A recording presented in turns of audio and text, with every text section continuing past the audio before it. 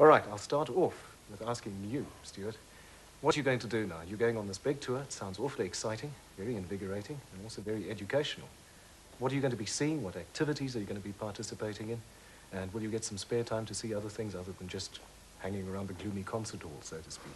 Yes, well, we're leaving on this Friday, and on the 5th of July, and we're flying overseas, firstly to London, where we'll be staying for 3 days, and we'll be touring around London, going to King's College, which is one of the most, about the finest chapel in the world, and we'll be attending services in St. Paul's Cathedral, and also Westminster Abbey, and we're looking forward to going to Madame Tussauds and to the House of Parliament on the Thames.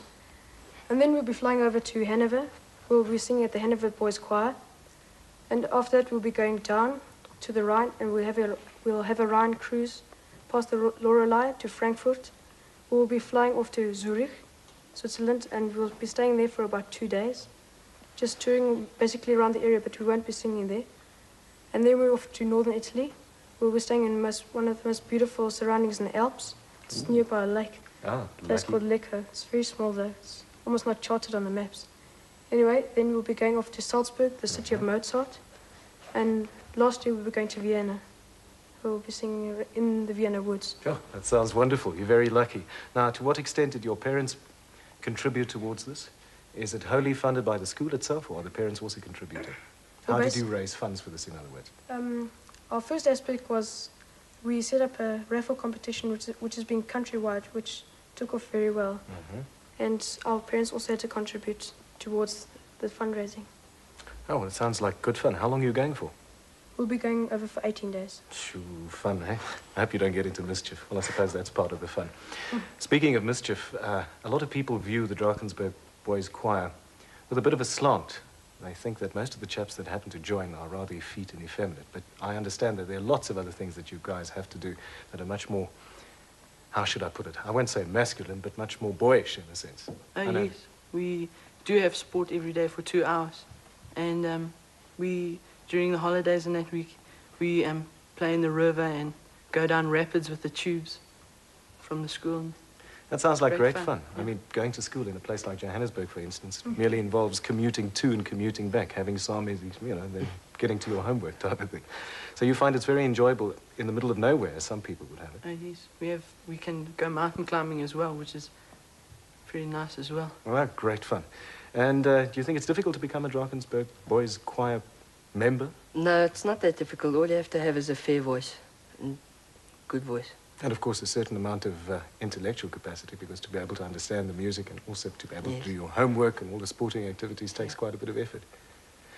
Stuart, Chris and Brian, you're lucky chaps. Keep the flag flying. I hope it's going to be a very enjoyable and very profitable trip for you all. Thanks very much. Enjoy it. Thanks very much. Well, from the Drakensberg Boys Choir to the South African Disco Dancing Championship. A super production of Tom Sawyer, which is on at the Intimate Theatre until the 20th of July. It looks great. Almost time to top and tail the show. Suffice for me to say that if you'd like to do auditions for the Drakensberg Boys Choir, they're occurring tomorrow and on Wednesday.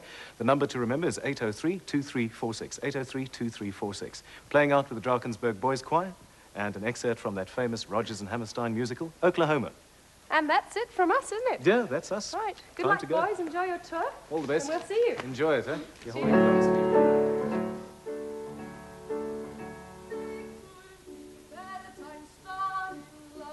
It ain't too early and it ain't too late. Starting as a farmer with a brand new wife. Soon be living in a brand new state. Brand new state, gonna teach you grace. Gonna give you barley, carrots and potatoes. Pasta for the kettles, spinach and tomatoes. Flowers on the prairie with a 2-pound soon. Plenty of air and plenty of room. Plenty of room to swing a rope. Plenty of heart and plenty of hope. Look, the homer when the wind comes sweeping down the plain, and the wailing breeze, the shoes smell sweet. When the wind comes right behind the rain. Look, the homer every night by honey Lebanon. Sit alone and talk and watch the whole, making lazy circles in the sky. We know we live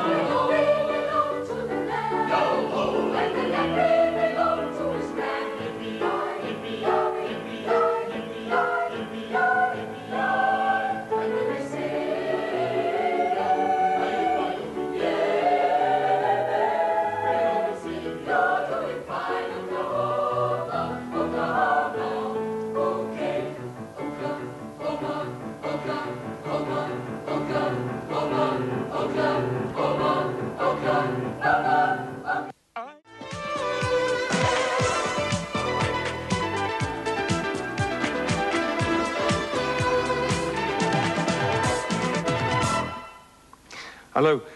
Op die plek vir hom 'n troostliedjie gesing het.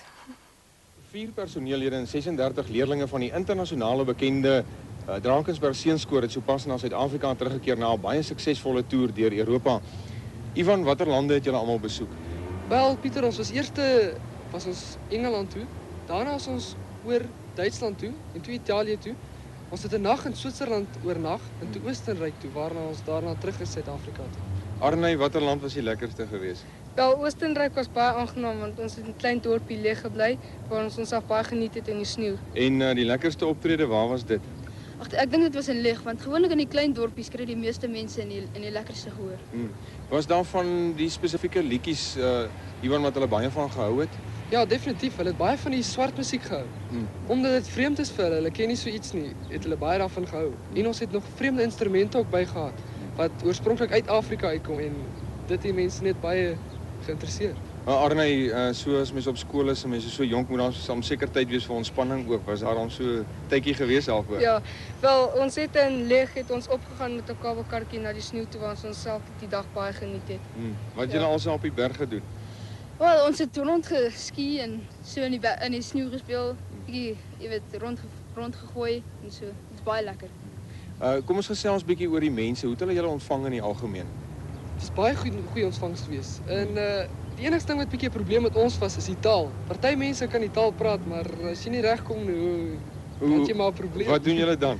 Ag, as jy net vir hulle gaan sê, jy weet, as jy 'n bietjie vingertaal praat so deur mekaar dan streg.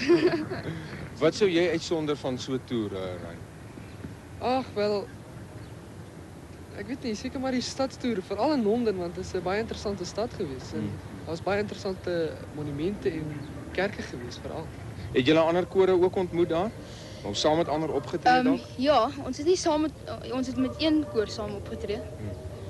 En maar hulle was net 'n baie kleiner koor as wat ons was. Dit was in Amelin.